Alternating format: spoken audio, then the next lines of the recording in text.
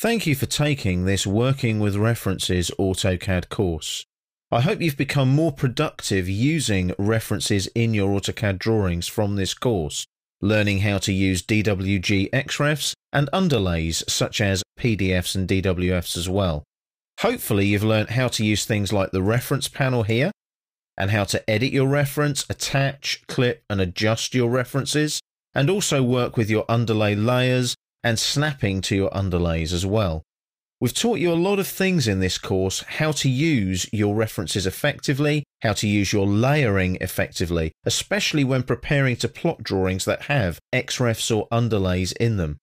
So I do hope you take all of this working with references information and utilize it in your workplace to make yourself a much more productive user of AutoCAD when you're working with references.